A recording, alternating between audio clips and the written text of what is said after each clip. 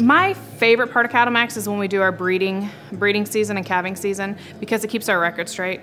Growing up, it was a notebook, then it went to a whiteboard, and there's many a times that somebody touches the whiteboard or loses a piece of paper or the rain gets on it. So this is a way for us to go ahead and do it in the notebook if we want to, and then go home, put it into the system, and it keeps us, kind of gives us a track of what's going to happen soon, especially with our calving season.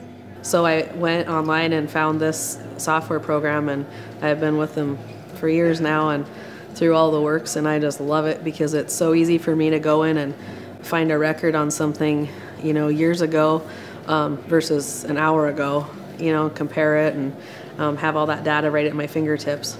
And I do a lot of AIing, and so I can keep the breeding records, you know, so I know if this breeding didn't work, I can mark that in there. Next year I'm going to use a different sire, or, you know, just things like little things like that, but make big help in the long run.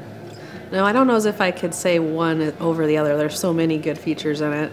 I use all different parts of it for different times of the year, you know.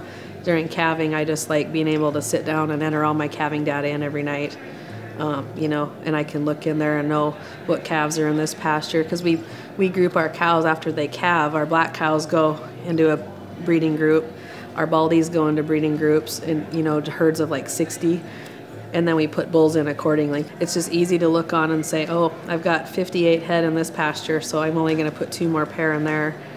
You know, just simple things like that that just make it so much easier than having to go out and try and count them when you're feeding hay, or, you know, or if I doctor a calf, I know in 3 days I'm going to have to do it again, and sometimes I forget that. I can just look and say, oh, I got to do that tomorrow.